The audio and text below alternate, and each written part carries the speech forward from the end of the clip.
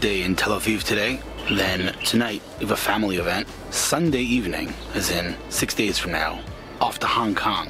That's going to be an interesting trip. This week as a whole, it's going to be pretty great. Here we go. Made it to Tel Aviv. Good news. You know where I'm going with this, right? Parking in Tel Aviv this morning. I need a car wash, but I got parking. I love it when I get parking.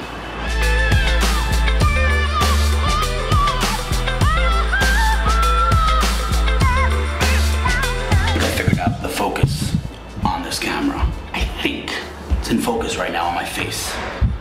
Let's try to focus on my laptop.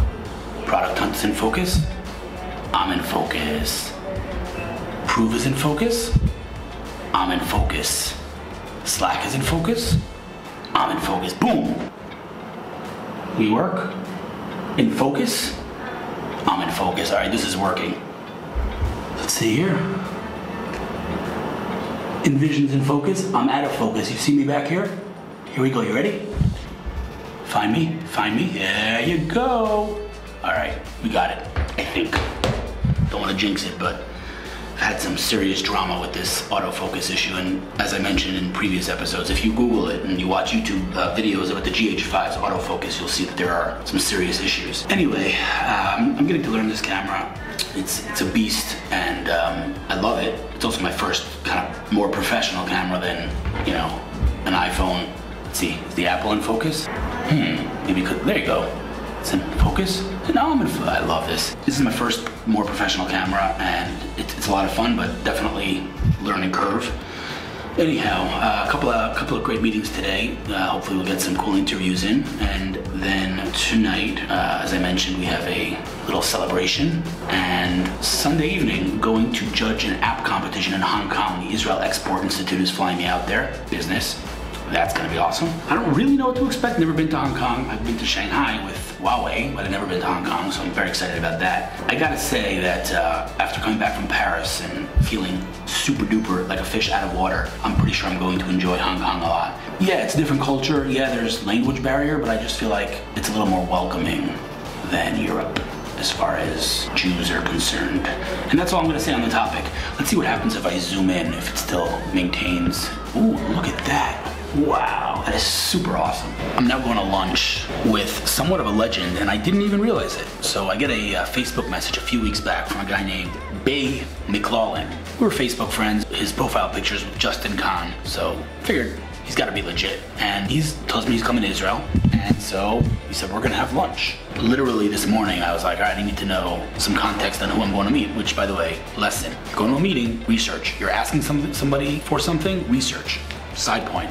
Anyway, I literally opened Google and I Googled his name to see who this guy is that I'm about to meet for lunch. Let me tell you what his LinkedIn says. Bay McLaughlin has supported technology startups for the last decade. Over half of this time was spent at Apple as a founding team member of their global SMB channel and as the founder of their first Entrepreneurship Evangelism channel. To support startups at Apple, Bay partnered with the world's best founders, venture capitalists, incubators, and accelerators to identify and solve the most pressing strategic issues. His division at Apple has grossed more than $250 million.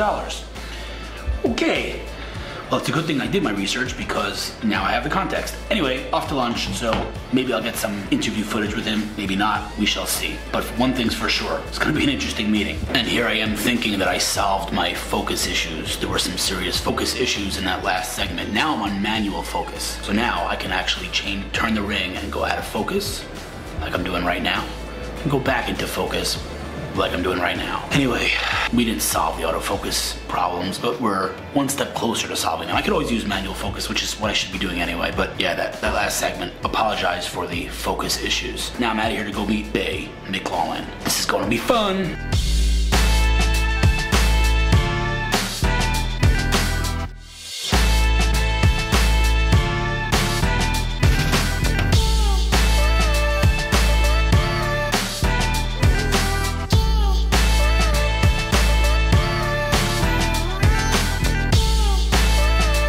Someone just asked me for directions, and her teeth were covered in lipstick. Would you say something? Did I say something? Guess you'll never know.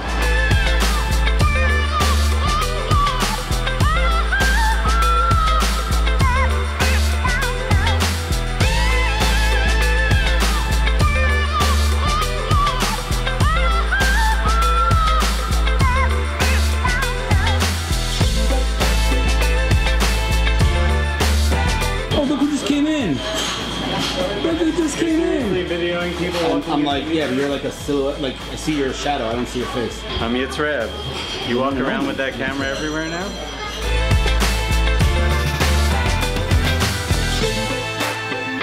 Who are you?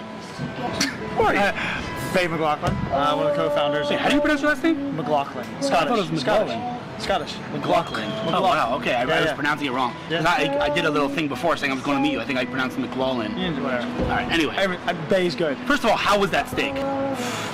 This guy's killing me, man. There's like, how much I mean? 450 grams. Something like that, yeah. Plus the appetizer. And a goose liver on top. Don't forget the goose liver. And I just had breakfast at 10 o'clock. Awesome. It was good though, right? Too good. Okay. So just in case there were other reasons for you to come back to Tel Aviv, now you got the steak. All right. So give me your background in like 20 seconds. Who are you? Lived in the Valley for 8.5 years. Worked at Apple for 6 years on and off. Wait. Pause. You didn't just work at Apple. You were pretty serious at Apple.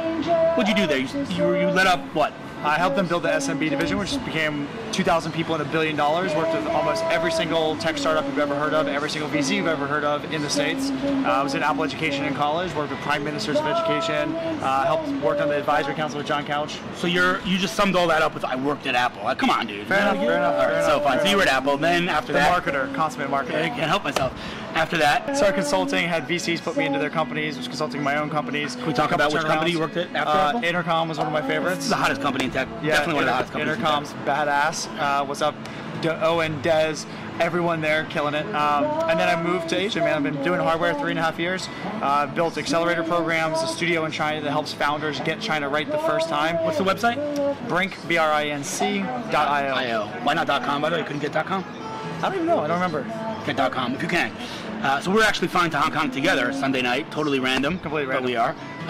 Hopefully we don't lose my bag again. Really? Dude, you lost 11 days without my bag. LL. Oh no, that's horrible. Oh no.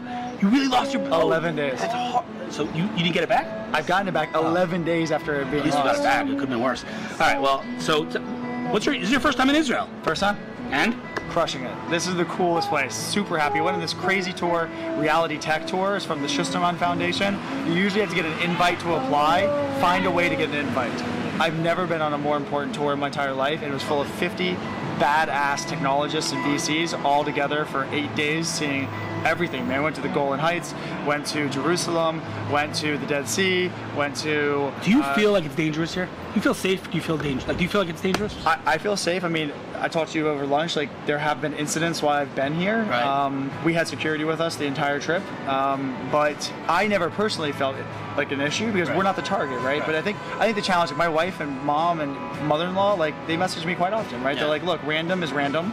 But I tell them, look, if I was in Detroit or in Chicago, I'd be in much more danger statistically than being here or pretty much anywhere. So. You know, like, not to get into it, but like all the victims, and you know, it's horrible. The conflict is bad. All the people that have lost their lives to this conflict is like a speck, you know, compared to like what's going on in Syria every single day and crime. And we're talking like, again, every lost life is a tragedy. But let's put things in perspective here. But I don't want to get into that. It's bad vibes, you know. But overall, no.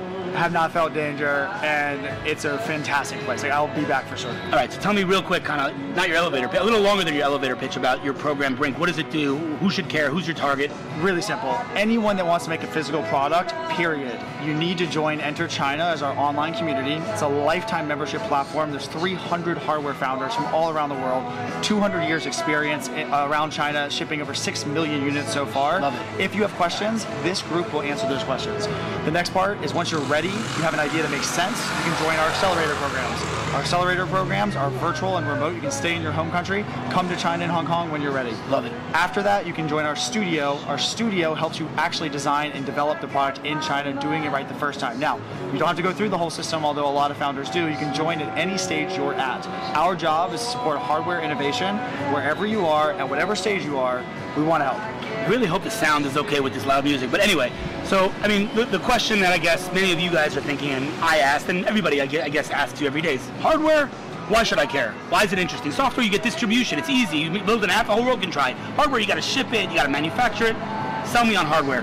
The entire physical world will have a passive or an active sensor at some stage in our life. Every single object, the floor, the waterways, the trees, the dirt, everything. This thing is going to be a joke. This phone is going to look so small in comparison to how the hardware revolution is going to help connect the world. Like, this is the most valuable business on the planet, and this will look paltry in comparison. So you either do one of two things. Jump on the software trend, which is so critical. Of course, our connected projects need software. However, you can get and wait on the other side of the train tracks where the innovation has to come to you, or you can help build the freaking train tracks yourself. That's what we're doing. We're unlocking the world's data. And if you want to talk about value in your lifetime, all of you that missed the app revolution, all of you that missed the mobile revolution, the thing that is going to change this generation's entire life is going to be hardware. So participate or don't. Skate to where the puck is going. That's right. Love that expression, by the way. Gretzky, yep. Fantastic. All right, dude. Well, good luck. And like I said, let me know if I can help. Come back to Israel soon. Bring the hardware revolution to Israel, because this is where it's at in terms of software, and the next wave is hardware. So we should lead the way like we're leading the way in software. I'll be back. No question. And save me some time for steak next time also, all right? Steak. Like nauseous even thinking about it. All right, man, thanks. Honestly, that was a pretty legendary meeting. What this guy's doing for hardware and for the development and scaling of hardware businesses is pretty unprecedented, I think. I mean, you think of, startups, most people kind of embrace software because, again, it's easy distribution and who knows anything about manufacturing. And, as a result, not many entrepreneurs are embracing hardware, and therefore not a lot of investors are embracing hardware. So, I know here, very, very few investors are even looking at hardware businesses because there's just too much barrier. And so what he's doing in Hong Kong is just removing that barrier, making hardware a little less scary. That's super cool. And we figured out we're going to be on the same flight on Sunday to Hong Kong. So that's also super cool. Anyway, really, really awesome guy. And sort of a legend, actually. I mean, the experiences he's had at Apple and at Intercom and all these other companies. It's pretty wild. Happy to hear he's enjoying Israel. And yeah, I think that was a pretty cool interview. Hope you liked it. Now heading home to a friend's kid's bar mitzvah and gonna start packing for Hong Kong. See ya.